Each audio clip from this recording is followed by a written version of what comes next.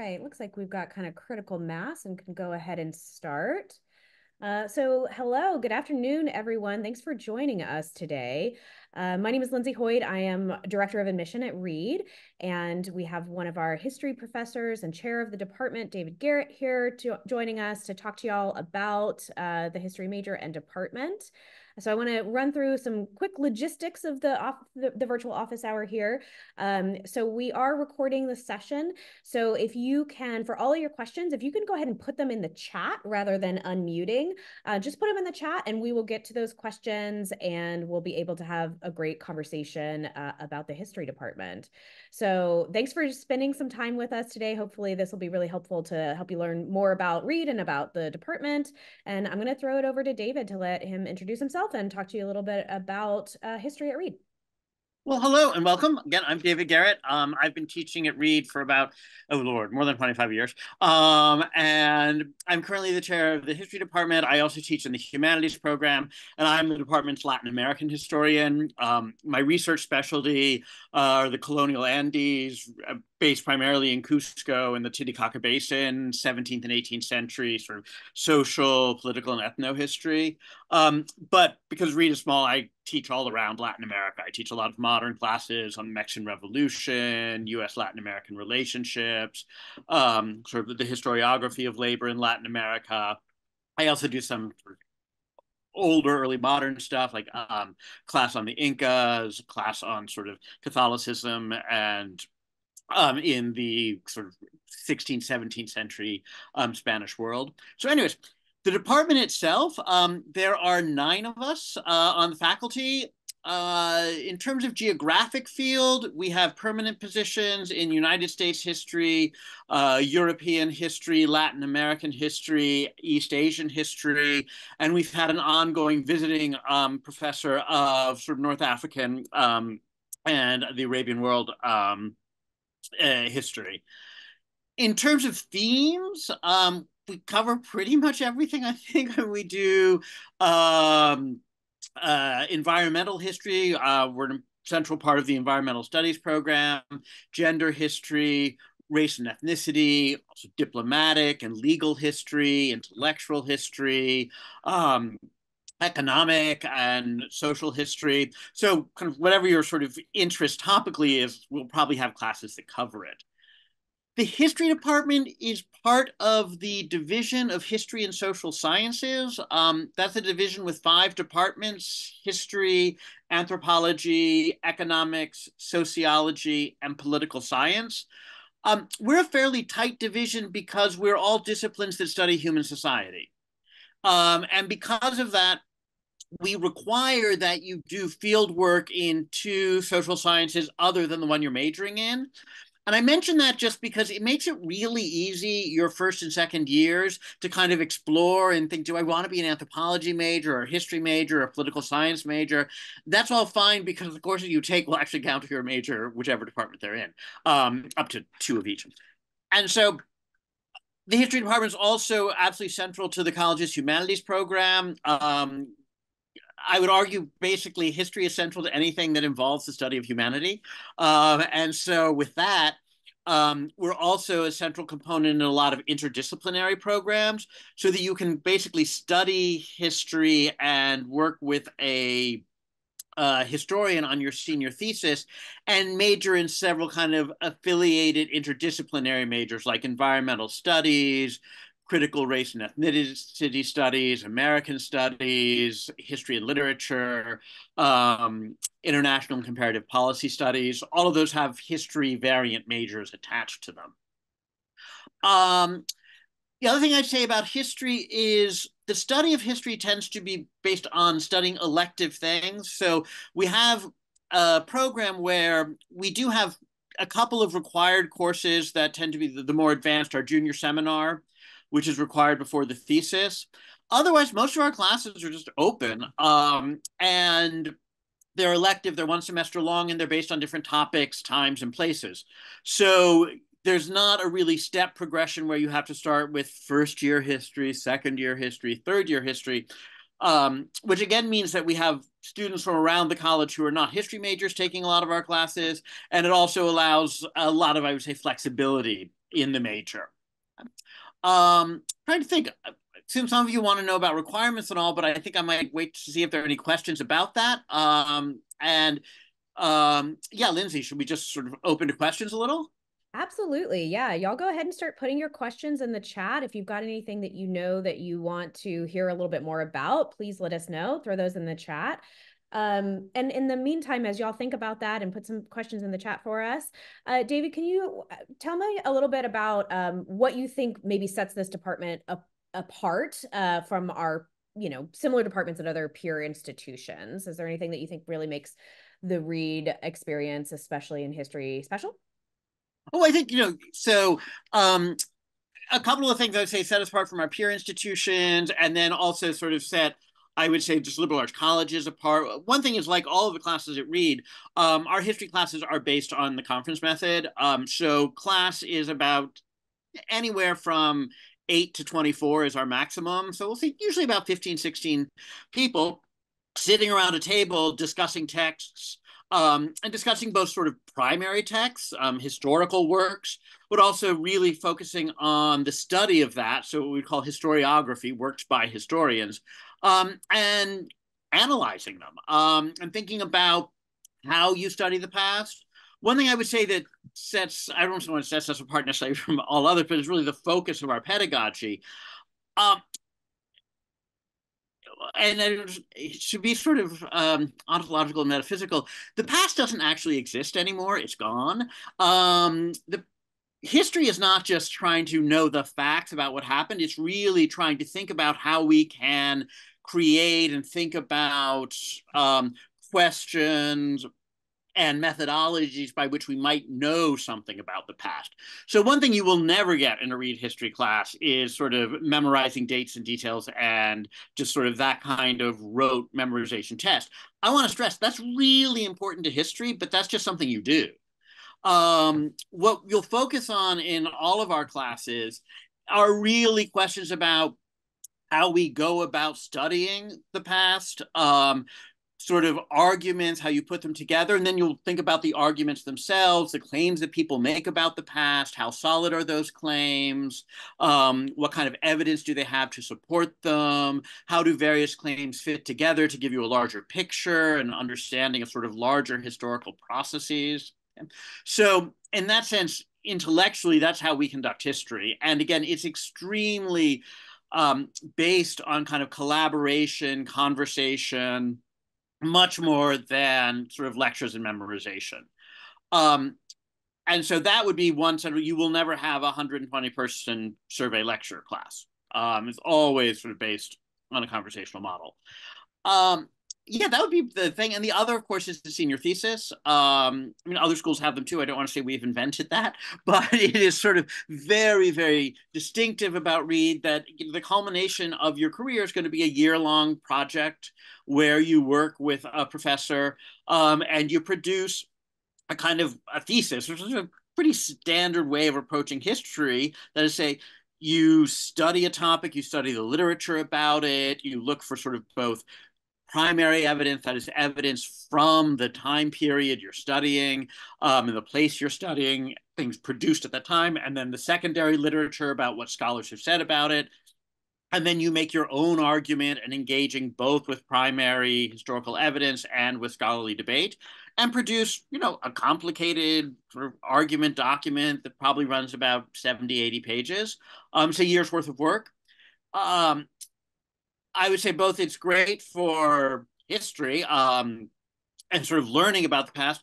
It also just inculcates within you a lot of really enormously useful skills about how you sort of define a topic, how you learn about it, how you decide what's good information, bad information, how you synthesize that, how you sort of articulate it and put it together in your own version, how you present it in a way that someone would want to read, and a way that's useful to other people. And that's sort of, I would say, really the core skill that history teaches. It's about taking a huge array of information, distilling it, synthesizing it, kind of analyzing it, and coming up with claims about it. Yeah. Yeah, absolutely. So that I think is a good segue into Maggie's question here. about, the opportunities that there are for students to study topics that aren't necessarily any faculty member's particular specialty. I think this is a good question for kind of college in general, right? We have all of these incredible faculty members with very specific areas of specialty, but of course they teach a very broad array of topics. So can you go a little bit more into those opportunities for students to find their own particular niche interests and get that education? Sure. And one thing, again, at a liberal arts college, I mean, my specialty, what I am actually like an expert on, is again 17th and 18th century South Andean social, cultural, ethnic and political history. I teach one or two classes that really have very much to do with that at all, and that's certainly not the focus. I think like most of the Reed faculty, well, and what I love teaching at Reed is it just makes you very broad. I mean, I have learned so much teaching here because I design classes that are not on my specialty. I mean, my favorite class is the new historiography of Latin American labor. Oh, it's a great class, and that's all. Well, it's a great historiography, I should say. That's all sort of 20th century Latin American labor history, which is not my specialty. So one is the difference between what we might call a research specialty and the breadth of fields in which people teach is going to be much, much broader. In terms of doing something that there are no classes on, you really two options. One, you can work with a professor if they're willing to do an independent study.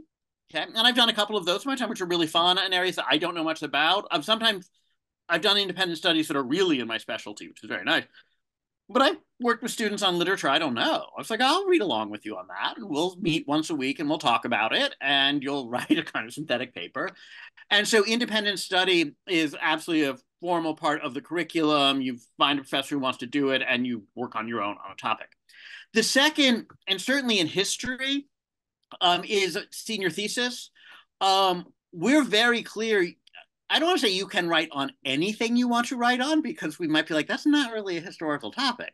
But we're really broad. If there's a topic that you have a historical take into that you want to work on and no one works on it, someone will do it with you. I mean, we'll be very clear. I have advised so many theses on things I don't know much about. One of my favorite was sort of on labor mobilization and unionizing and interracial unions in Birmingham, Alabama, sort of big southern steel city, throughout the 20th century, really from like the foundations of the industry in 1900 up through the Civil Rights Act. I mean, it was a great thesis and I had learned so much. So when you're working with someone on a field that's not their specialty, I'll tell people like the burden's on you. You have to do a lot more work on sort of introducing me to the historiography. I'll do my share. But there is certainly ample room for you to study topics that you want to that no professor is actively working on in collaboration with a professor. And I would say one thing broadly about the college, I always think of Humanities 110, our introductory humanities class, which covers, sort of the ancient Mediterranean world, Tenochtitlan and Mexico City, and the Harlem Renaissance. There is no one alive who is an expert on all of this. Okay. There are very few people who are expert on any of them. And part of the model is that scholarship learning is actually a very collaborative process. It's not about learning from the expert. And I think we take that absolutely to heart in the history department. I mean, I'm certainly a trained historian and I can provide a lot of guidance. I know a lot of history, but and I think most of my colleagues are very willing to work in areas that we're not that knowledgeable about. Those, again, will be fairly individual projects. So can you tell us a little bit about, Samuel was asking about flexibility. So what you mean by flexibility within the major. And then also, are there double majors, I think is what Samuel is asking, that students can do at Reed. Okay, you can do a double major if you want. That means you are doing two majors and writing two senior theses. One or two people a year might do that. Many end up taking an extra semester and starting their second senior thesis while they're finishing their first one. But no, basically, we now have a series of minors. There is not a history minor, but there are a lot of other minors in the college. So you can now do minors, and that's a fairly new innovation.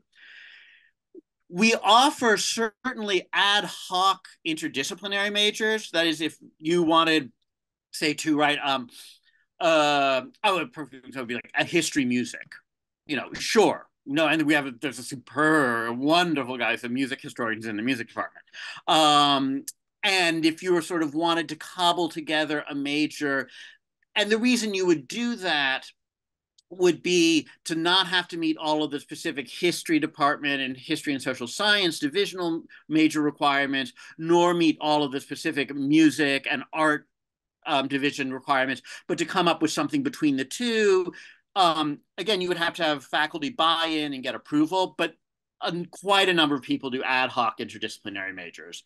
And again, as I was saying, the history department itself, there are established formal lines to be an environmental studies history major, comparative race ethnicity studies history major, an international comparative policy studies history major, American studies history, history and lit history, but that's sort of redundant. So, right, so they're both formal interdisciplinary programs, and you can put together your own major. Again, double majoring is people do it, but you should be very aware it is at this point about writing two theses. Mm-hmm. Yeah, absolutely. Thank you. Yeah, that's why we've built, these interdisciplinary majors and these opportunities for students to combine two of their big major interests without having to go through the whole process of writing two theses. So you talked about this a little bit, David, but we do have a question. The very next question is about the history literature program. So can you tell us a little bit more about the structure of those kinds of programs and how they work? Right. So, I mean, you can look them up in the catalog. They just have a slightly different. So I will say, to be a history major, you are required, in addition to the college whatever requirements, it basically takes your senior thesis and 10 classes. And the 10 classes are 6 history classes. Okay. You get to choose whatever you want with certain guidelines. One has to be the junior seminar. We have a junior seminar each semester, so you can take it in the fall or the spring. And those are on different topics. I'm doing it right now, and it's on basically history writing in 16th century Mexico. So it's just wonderful. There are all of these Nahuatl or indigenous language histories of the Aztecs and of the war between the Spanish and the Tlascalans and the Mexica and others. And there are a lot of Spanish sources. There are a lot of kind of encyclopedic sources put together by alliances between indigenous Mexica and Spanish friars. So we're kind of looking at those. Last semester, Jackie Dirks, my colleague, did the junior seminar on I think American society in the 1970s. So you always have two. One's usually a US, one's something else, one's generally modern, one's early modern.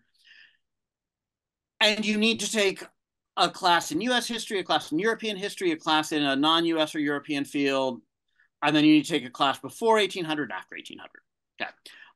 Other than that, you can take whatever you want. And so in addition to that, you need to take 2 classes in 2 other social sciences. That's, again, the history social science requirements. So that can be 2 anthropology, 2 poli-sci, 2 sociology, 2 econ. You need 2 of those sets. And you need to take one of the upper level humanities 200 level cycles. So a year of sophomore humanities. If you do an interdisciplinary major, for example, for history and literature, the requirements for history classes, for literature classes, and competency in a foreign language. And ideally, you have to put together a program so it's not 4 random history classes, 4 random literature classes. They're things that kind of go together. And again, central to that is competency demonstrated through classwork in a foreign language. And also, you need to take the 200 level Hume class. You don't need to take the social sciences for history and literature. For environmental studies, you don't need to do the humanities, but you need to take some sciences as well. For international comparative policy studies, you don't need to do the humanities, I think. Could be wrong on that. But you need to take certain designated classes in both history and the other social sciences that focus on international relations or policy. Okay. So again, specifically for history and literature, it's for history, for lit, competency in a foreign language, and the 200 level Humes plus your senior thesis. But for all of these interdisciplinary programs, they're basically variations on the history major requirements. Environmental studies and comparative race and ethnicity studies have required classes in the major. So there's a 200 level environmental studies class and a 300 level. You take one first or second year and the second junior year. And those you have to take if you're an ES history major. Again, so and similarly with created comparative race and ethnicity studies, they're just instituting sort of core required classes in that program in addition to history. And to do that, you take fewer other non-history requirements. So as you're talking, oh, I'm sorry, go ahead. Did you have? Oh, one thing I was I going to say, but interrupted. I don't know if someone asked about flexibility. Part of the flexibility of the history program is to take the junior seminar, you need to have taken 2 history classes. But that's the only class really that has prerequisites other than some of our classes you have to have taken Hum 110. You need to be a sophomore and because we want to make sure you've had the writing background. We have a lot of classes open to first year students. Because there's no progression, you don't get stuck into the, oh, I can't take this class because I didn't take the prerequisite. So I would say our major is very flexible in that we have usually about 12 classes every semester, and you just kind of put them together. And that means you don't run into bottleneck problems in the history major. It also means that we're a major that is to study abroad one semester is absolutely no problem. If you'd like to study abroad a whole year, that's no problem, except, emphasize this, if you are interested in studying abroad for an entire year, when you meet with your advisor before classes in August, before you start your first year, tell them and plan your schedule around it. I'm doing the junior seminar. I have 3 sophomores in it, second semester, who are great. They're all going abroad for the year next year. And they planned on that. And I'm fine. It's like, that's no problem. You've taken 2 history classes. You want to do a sophomore year. They're doing the junior qualifying exam sophomore year and going away. We have students who go away for all of sophomore year. No problem if you've planned it freshman year. So the history major is, I think, particularly conducive if you're interested in sort of study abroad. Yeah. So your answers keep leading me perfectly into my next question. So I was going to ask you about kind of with all this flexibility that you're describing and these interdisciplinary studies and majors, there's a lot of choices to be made. So can you talk a little bit about what the advising looks like and how we help students kind of think that plan through and make those choices? Oh, yeah, so you'll be assigned a first year advisor who you'll meet with before you register for classes. And with that person, basically, you'll talk through what you're interested in majoring in, what your long-term goals are, how you can try to put together. I mean, first year registrations just is not rocket science. Like you're taking Hum 110. Your advisor will urge you to take care of some of your distributional requirements and to maybe take an exploratory class in a couple of majors you're interested in. But then once you get sort of through that, and again, if you have very specific goals, like, oh, no, I want to be this complicated interdisciplinary major, okay, we need to work on that. I want to study abroad for a year, plan around that. And other things, if you have real interests that are extracurricular, it's like that's a priority to me, you talk to your advisor, figure out the best we can to accommodate it. And you meet with your advisor, you know, at least once a semester before you register for classes. Your academic advisor is really the person who's there to kind of help guide you, to run interference if there's a problem, to just sort of be in touch with. I get all the comments from my students. You're evaluated informally after 8 weeks of class. And so people are having some concerns. I'll get in touch. Your first year advisor will probably not be in your major. They might be, but often, you know, you're undeclared, you change your mind. And so you can change your advisor at any point. You just need to fill out a really simple form and you need to get the new advisor to be your advisor. I often teach in Humanities 110. I'm not this year, I'm teaching in one of the upper level ones, but at the end of first year, I usually become advisor for like 5 of my Hume students because I'm just like, oh, you know, they don't know what they want to do. They've only met their advisor once. Their advisor is going on sabbatical next year. It's like, sure, I know you. And so by the end of your first year, you'll probably have relationships with faculty, in the department you're interested in, and certainly by the end of your sophomore, majoring in, and then usually you'll ask them to be your advisor. And then you'll start getting much more sort of, I don't say more hands-on, but more really guiding you through the major. So I guess at your first year, advisor is really getting you established to meet the college requirements, to get you comfortable, to be there if you're having any issues, pretty much anything. Again, as I say, I've been here forever. I can't solve any problems, but I can probably direct you a little bit to someone who might be able to. And then starting sometime in your sophomore year, you're really encouraged to find an advisor in your major, which is no, I mean, we all advise. It's not a problem. Very rarely do people say, I will not be your advisor. You'll always find an advisor. And then that person is going to kind of help guide you through the major. And then in the history department, and different departments do it differently, your senior thesis advisor will be your senior advisor. So they're just the same person. And that's about getting you through the thesis and graduating you. So let's talk then, what comes next? What do Reed history majors go on to do once they graduate? And also, how do we help them like look for those opportunities and kind of how do we help guide them as they graduate and go to life beyond Reed? History, because you are learning general skills. I mean, what history, it is the great generalist field. I mean, that's so much fun. And so a lot of the skills that you get are so broadly applicable. I mean, historically, I've sent a lot of people, of course, into graduate school to become history professors. You'll find historians all around the country who went to Reed. And still, we have quite a few students who do go on to that. We also have a lot of students who go on to teaching sort of in high school, elementary, but basically education pedagogy. Also, a really growing field is public history, museums, kind of working for institutions and organizations that are, again, about monuments, park services, things like that.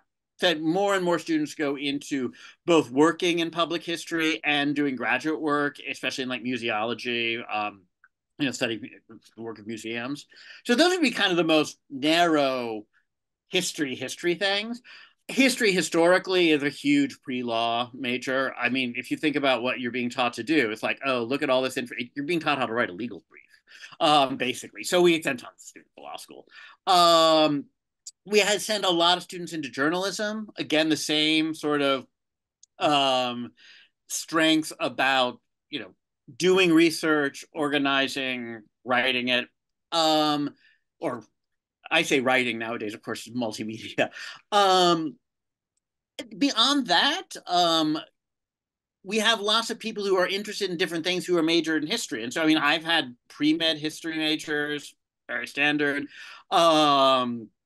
We have a lot of students who go into public advocacy, very interested in history. Again, it's a study of society, so great for that. Yeah, I would say we have students who go into politics. Unless you are planning on going into a field where a very specific education is required to enter, and even again with med school, we have pre-med history majors. That's, boy, tell your advisor the first thing that you want to do that, and you have to arrange your classes and be careful. And if you want to do a year abroad and be a history major and be pre-med, good luck. But if you sort of are working with your advisor, totally can make that work. If you want to go on and do advanced work in physics, I have a lot of physicists in my classes, but I would say that's not a good history major thing to do, if that makes sense. But if you're really talking about just this skills of how to kind of do research and present it and analyze things, any field that relies on that history sends into, and we have graduates in almost all of them. In terms of what we do, one is we try to network with our graduates and current students. Past couple of years, every year we've done now that we do things on Zoom, it's great, meeting kind of like this, but where we have graduates in the field. We did, this year was on law. And so current students, talking to recent graduates who are finishing law school, who are in legal careers. And then we did one last year on journalism. And so people who, are practicing journalists across the different media, just talking to students about how you do it, setting up like that. And then, of course, Reed has the Center for Life Beyond Reed, which is our career services, and more than that. And they work very actively with students, as you're trying to decide what you want to do as a career and how you try to find entree into that field. And we had a question about pre-med and being a history major, so thank you for covering that already with Yes, Scott yeah. having to go through it. Yes, I've had two. They were both Yeah, great. So it definitely. yeah, absolutely. We have a question about the junior qual. So can you tell us about how the junior qualifying exam is structured, when they take it, all of that kind of stuff? Oh yes. So the main thing is for history, just don't worry about it. The junior qualifying exam is a requirement of the college. All departments, all programs, you must take one. Um, for us, what we're really interested in is the junior seminar, which is also a requirement for us, because the junior seminar teaches you how to define a topic, do research on it to find, again, primary sources, that is to say, evidence from the time and place you're looking at, see the claims you can make, what's being produced around that, and then the secondary, the kind of later historical arguments about it. And to do that research and then to write like a 25-page paper about it. And as I always tell my students, see, thesis is kind of 2 or 3 junior seminar papers put together. If you can do that, you can do the thesis and you're fine. The junior qualifying exam exists kind of to make sure that students can do the thesis. So our junior qualifying exam is part of, be careful. Formally, it is not part of the junior seminar because your junior qualifying exam cannot be part of the junior seminar according to college rules. Our junior qualifying exam is administered during the junior seminar. And basically, you read an academic article, you summarize the arguments about it and the methodology, and then you kind of engage with an evaluation of it. Okay, so very straightforward. And yeah, we occasionally have students who like, we're like, that wasn't that good. So we'll work with them and they'll do it again until they get it right.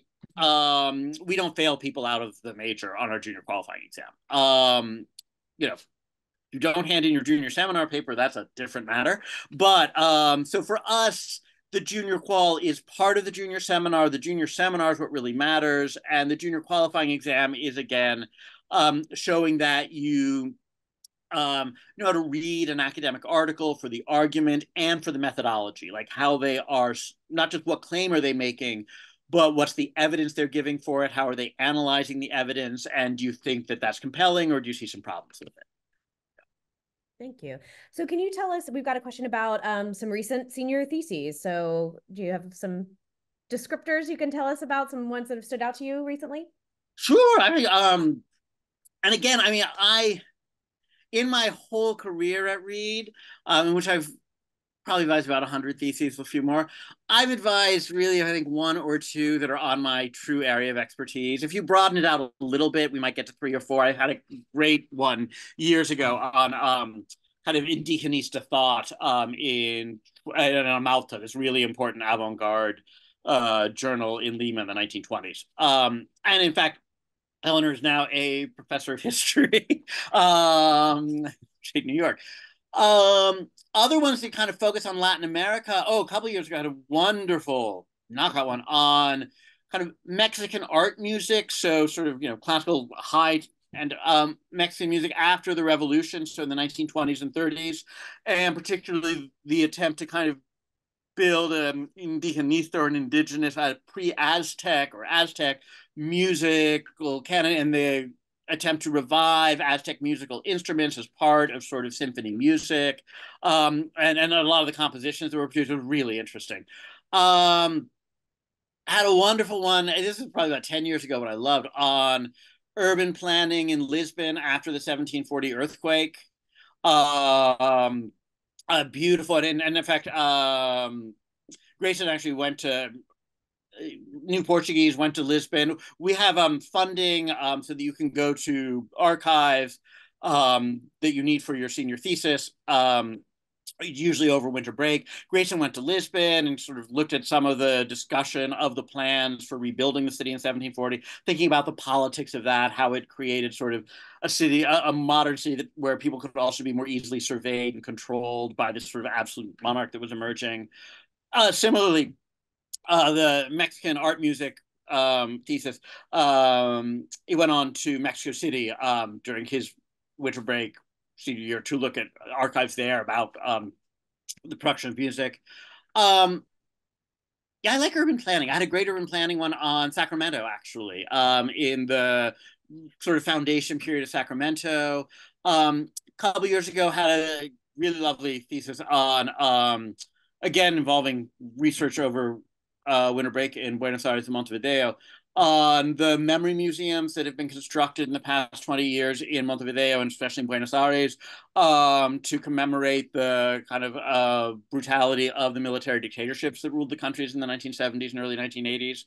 And thinking about how the two countries have sort of commemorated those episodes quite differently and the politics behind the commemoration, and also both the very practical politics, why Uruguay and Argentina have different politics, but also kind of the ideological politics and how they were different. Um, yeah, I mean, those would be kind of a sample of the things that people are doing. I'm working right now with a student who's looking very similar to my junior seminar, actually, just coincidentally, on there's been the translation of a lot of Nahua. Nahua is an indigenous Central Mexican language. A lot of Nahua historical sources from the 16th and 17th centuries, many of which tell the history of Central Mexico. They're Nahua.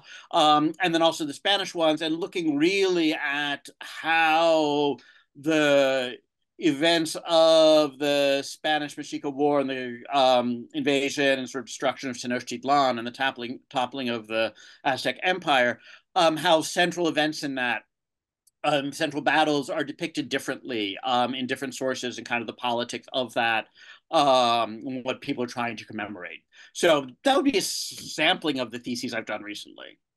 Yeah, really fascinating. Thank you. And I did put a link in for you guys to see some more as well, to see some of the recent things that are highlighted on the history website as well. So we've had some questions kind of more around, being interested in things that we don't have specialties within in the faculty. So I just wanted to say for y'all, I highly, highly encourage you, not just for Reed, but for any school that you're looking at, you look up the course catalog. Go see what classes are offered at any one semester. Now, keep in mind, those are likely going to change from semester to semester, right? So just because something isn't offered this spring doesn't mean we never have any classes around that. But you should be able to look at kind of years and semesters past as well and kind of see what are the types of classes that are generally offered. And then, keep in mind, as David's been saying, when you start working on that thesis process, that's yours. You own that, and you're going to be coming up with that topic, certainly with support from your faculty as well. But that's going to be a really great opportunity for you to pick that thing that really niche thing that you're really interested in exploring. And so you probably are not going to have a faculty member who is an expert in that particular niche thing, because that's gonna be you, right? So they're gonna help you kind of do that and move through that process.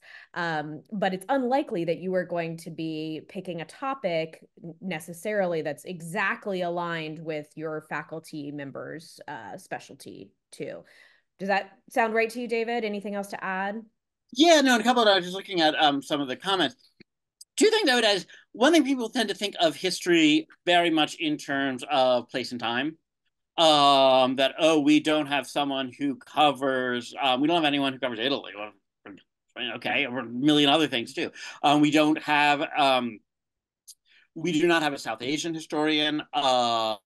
We do not have a South Asian scholar in the scholar of South Asia in the anthropology department who works on very historical topics. A lot of areas we don't cover, and a lot of times we don't cover. That said, a lot of history is actually very topical. So that one of the things is to think about, is the interest just in a place and time, or is it a kind of topical question about it? Are your interests about labor? Are your interests about law, legal system? Are your interests broadly about gender, family structure? Interested in the history of medicine? Okay.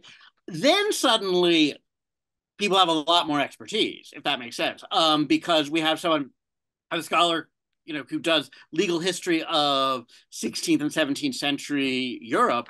He advises a lot of legal history things that are not on that, certainly not on that time frame. But it's like, yes, here are questions you need to ask if you're interested in thinking about legal history.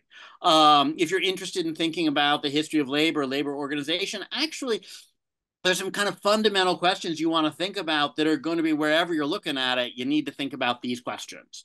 So in that sense, topically, and often when we hook up professors, we assign senior thesis advisors right before the beginning of the semester, senior year. And we go through and we talk about them, and some are incredibly obvious. It's like, yeah, okay, I'm doing that because I know about that. And others are like, oh, no, I don't know about that, but I know about all the kind of larger, I know a lot of the questions they're going to need to ask, and I know sources about how you ask those questions and the intellectual debates about that topic. And then that will help them, the student focus in on the particular. Again, history is the study of the particular within the general. So focus on particular questions of, like a student who did a thesis like this the other day, a few years ago, on educational policy in Hawaii in the 19th and 20th centuries. Hey, we don't have anyone who does that. We have people who work on education. I'm like, okay, that's totally doable. And one question is it easier or better, writing a senior thesis where the advisor doesn't know? Is it more difficult if the advisor doesn't know? Difficult, I wouldn't say that much. It does require initiative and incentive. So if you're working on something the advisor really knows, like, well, here, go look at these 4 or 5 things. Here's some primary sources. You're going to have to find a lot of that on your own. I mean, when I advise theses about things I don't know, I will spend, a few hours looking around and trying to acquaint myself with the literature. But that puts, so in some ways, there's more independence if you're writing on a topic which no one's an expert. Like, someone's an expert, they'll just like, do this. I don't know if that makes it any easier. But certainly it does require a different degree of kind of direction and going out and doing a lot of the legwork there. So, y'all, we've got about 15 minutes left. I've got a couple more questions for David, but if there's anything else that you want to put in the chat, go ahead and do that now. So there was an earlier question about your specific classes, and you've mentioned some of the classes that you're currently teaching. And so the question was about kind of the syllabus and readings and things like that. So we'd love to hear some about that. But I would also love to hear you talk a little bit about kind of what are your expectations for your students in your class? Where do those expectations start at the beginning of the semester, and where do you want them to be? What do you want them to learn and have developed those skills that they're developing through your classes by the end of the semester? Great. Yeah. I mean, my expectations are that people kind of do the work. I don't think it's excessive, but do the reading. Because I didn't mean that very seriously. When you have a conversational model, conversation works well when people have actually spent some time. And I don't mean just skimming over. Like, read the reading, think about it. That's for the students to do on their own. Collaboratively is fine, but I mean, let's say, in their own time. And to come to class saying, oh, these are questions we had about the reading. And especially, again, and this is true of all the history classes, want you to think about not just this is what the article said. And that's really important. I mean, I try not to assign things where I'm like, oh, that was a terrible article. I don't know why anyone would read that, or a book. So you want to say, oh, this is what they say. But also with history, again, the central question, if someone tells you something about the past, the first thing you should always ask is, how on earth do they know that? If someone gives you a claim that this is what it was, well, no. Give me the evidence, and there will never be enough evidence to make any absolute claim. So it's really to think about, okay, how are they making an argument? Like, how are they making that argument, both in terms of the evidence they are presenting? Um, Again, I would say do labor history because I'm doing that again soon. There's wonderful historiography of the 1970s, 80s, 90s. It really rethinks how you write about labor. One of the things is, what sources do you have from it? We're going to talk about people's consciousness, how they view their relationship of the laborer to capital and to the employer. Okay, show me your sources. If you're saying people thought this, how do you know? Do you have journals? Are you reading protests? Are you reading um, oral histories? Okay, how do you read them? So that would be sort of the evidence that you have to make the claim. Then another question would be, always you're going to be informed by some intellectual kind of framework. Is this history really emphasizing sort of people's consciousness? Is this history really focused more on kind of actual material relationships? That is to say, the relationship of individual laborers to the means of production. What rights do they have?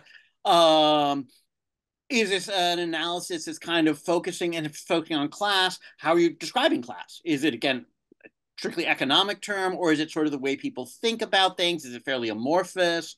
How does that inform the strength of the argument that's being made? So those are the things we would look for in reading. And then in terms of the goal would be for, I mean, then I evaluate through writing, basically, occasionally through oral presentations. I think other faculty, I'm a little bit of the dinosaur in some ways. I think some are moving to other forms of sort of making different kinds of projects. But basically, the media in which you present it will vary. The basic idea that you are both clearly defining a topic, which is hard to do, that you are marshaling evidence with which to make arguments about that topic, that you're paying attention to what other people say about that evidence and about that topic, and that you have an understanding both of what kind of people think the history was, what was happening, and about what people say about it, and kind of big questions that remain. That's what I would hope you get out of a class that I teach. And I think most of us would have that. So I've got one final question for you, David. So you've been teaching at Reed for a long time now, and I'm sure you had choices. You could teach at a lot of different places. So what's kept you here? Why have you stayed at Reed for as long as you have? Oh, I love teaching Reed. I mean, I like teaching at a liberal arts college because, again, of the generalness. I mean, the fact that I have to learn about topics that I didn't know anything about. Um, Specialization is the name of the game these days, but I actually find specializations can be incredibly limiting. If you just, if everything I did was just on the 17th and 18th century anti, so I'm really happy. And of course, I love teaching in the humanities program because that is all about how do you engage with things outside of your comfort zone where you're not an expert. How can you how can you learn in areas where you don't already know? um so I love that. I really like just the I mean, again, this would be true of all liberal arts colleges. I like small classes. I like, very personal interaction, where students just come by the office and chat. Great. um so all that I love. I really like Reed students. I'd say one thing that kind of just since I've gotten here, and Reed students are known for this, and it makes it really lovely to teach here. Reed students are just they're interested in intellectual questions. They're this sort of self-selecting group that kind of, you don't have to justify at Reed that you're interested in kind of thought and what people think about and how you think in an orderly way, how you get more information to think more. Um, and that's just considered like a totally, that needs no justification. And that's kind of how I am. So it's really nice to be in a community where that's what people do. Where people are like in the library all the time and reading all the time. Um, and so in that sense, for the community, yeah, I guess why I stayed and love it. That's great. Thank you. They're not in the library all the time. Reed students have fun You too. know, well, and the other thing, I mean, to be another reason I love Reed, okay, and this is not necessarily pushing Reed. I love being in a liberal arts college. Reed's a liberal arts college in a really great city, and I really like living in Portland. So, I mean, that's another reason. A lot of people stick around because like Portland's great. So, Yeah, absolutely. All right, great. Well, thank you so much for taking the time to chat with us and tell us a little bit about the department. And thank you to all the students who joined us today and asked great questions. David, is there any last thing that you want to say to the audience here? not I have nothing off the top of my head. Again, welcome. I look forward to meeting many of you in person. Yeah, and again, if you have specific questions, feel free to reach out. Yeah. Great. Thank you so much. And thanks to all the students out there and enjoy the rest of your Saturday. Hopefully, we're having a beautiful sunny day here in Portland, and I hope you're having a beautiful sunny day wherever you are as well. All right. Thanks, y'all. Bye. Bye.